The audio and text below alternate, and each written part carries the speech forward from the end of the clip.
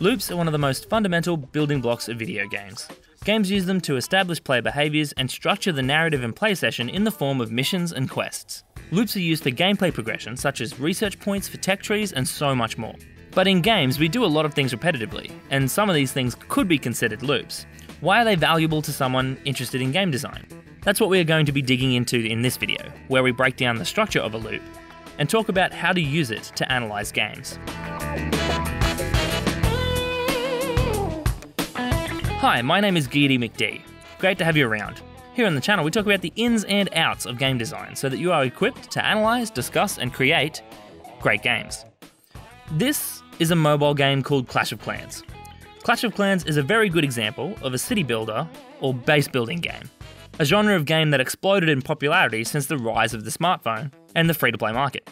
Base building is an interesting genre, as a play session may involve opening the game, collecting resources, and then immediately closing the game, with such a session lasting as short as a few seconds. That is because base building games, along with many mobile titles, have distilled the game design concept of loops down to being the base mechanic of the game. Collect resources, look at what to build next, queue it to build, leave, and come back when the building has completed. Repeat process.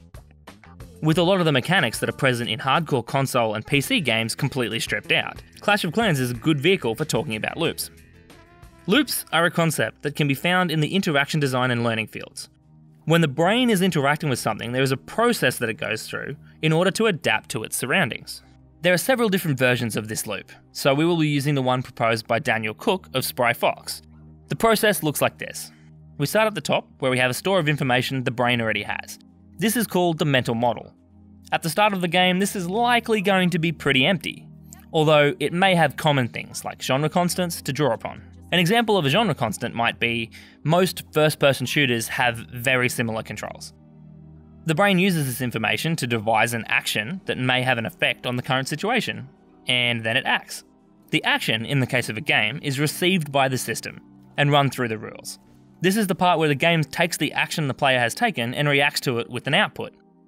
This output is then fed back to the player as a response to what has happened after their action, also known as feedback. The player then receives this information, interprets it by referencing it with their current understanding and tries to fit the new feedback into their mental model. The process then repeats. Here is some footage of the Xbox One game Recore. Let's watch it through once, then we will analyse the passage of play with our new fancy loop structure. Try to pick out the progressions through the loop as we are watching it.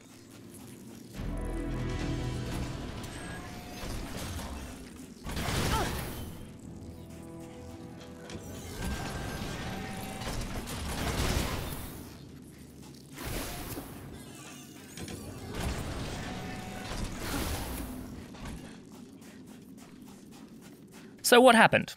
On the ground there is a button, and in the distance a door. Using my mental model, I surmise that running onto the button will trigger the door to open. This is obviously just a guess, but I do know a little bit about how other games use buttons. I choose to act by running onto the button. The game recognises my action of running onto the button, the door opens. As feedback for my action affecting the rules of the game animates the button down so that I know that my action has had an effect and I notice the door is open. I see both of these things and I interpret that me running onto the button depresses it, and I make the link that depressing the button seems to open the door. This affects that. I then go through the whole loop structure again by deciding that I need to travel through the newly opened door, but it shuts. After the door closes, I add what I have just seen to my mental model and devise a theory that the door closes after a short period of time. Okay, now I need to go back to my mental model and use what I know to come up with a new action. I figure that if I press the button, the door will open. Let's do that. Excellent, okay, the door is open. So I'm pretty sure that I'm right about the door button situation. 2 for 2 so far. Now, it says up in the tooltip, press B to dash. Maybe dashing will get me through this door. Using my mental model, I surmise that if I run forward for a portion of the distance, then dash, I will make it through the door before it closes. Let's try that. Okay, damn, I dashed too late. Add to my mental model that running too much before dashing will not allow me enough time to get through the door. Right, so the button opens the door. Cool. If I can't dash too late, let's swap things around and try dashing at the start instead. Yay, my theory was correct. We made it through the door. Okay, and so now back into my mental model, I put, to get through that door, push the button and then dash off the plate first, and then run the remaining distance. This may potentially be of value later, so I'm going to store it in my mental model. Whew, that was a long 20 seconds. Let's take a breather.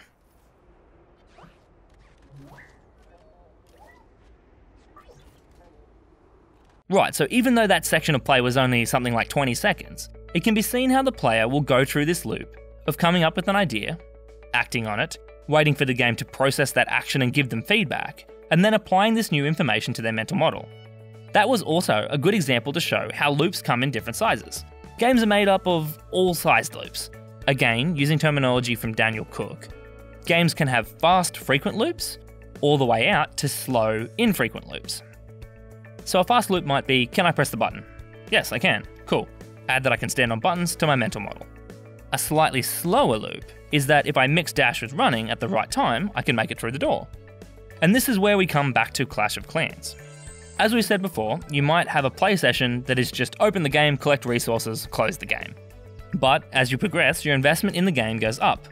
Buildings can take longer and longer to upgrade, getting out to multiple days at a time.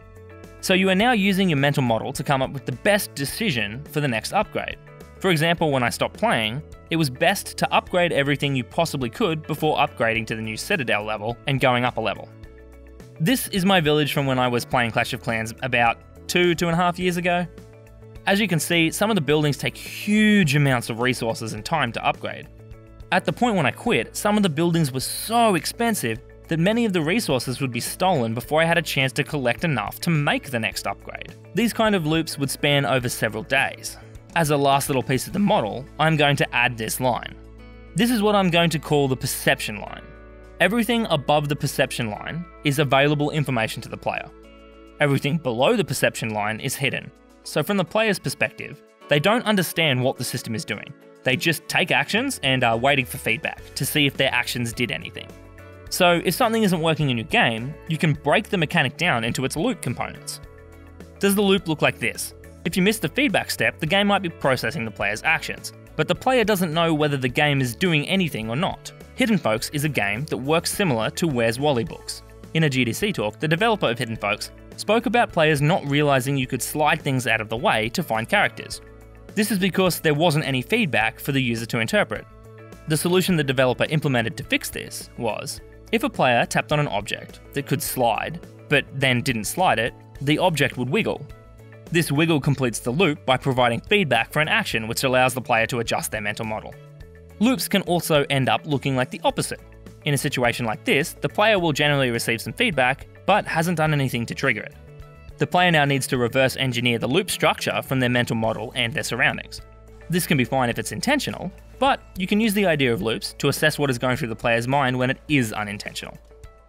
A good example of this is when you take damage randomly in a game like Fallout or Call of Duty, and you maniacally flail around trying to find out where the damage was coming from. This kind of broken loop can often be quite funny to watch. If you can think of any other good ones, put them in the comments section and we'll all have a laugh.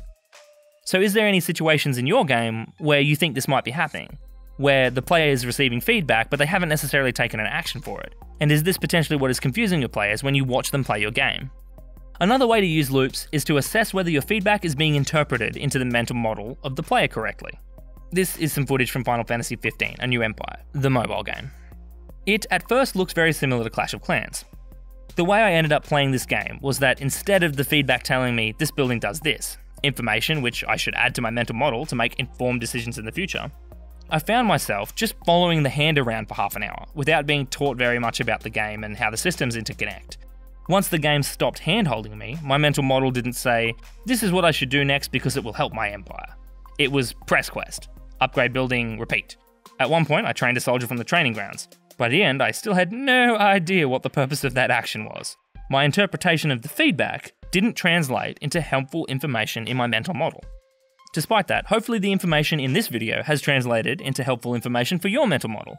If it has, I would love if you would subscribe to the channel. If you would rather not, that's cool, but maybe just leave a like on the video so that other people can find it.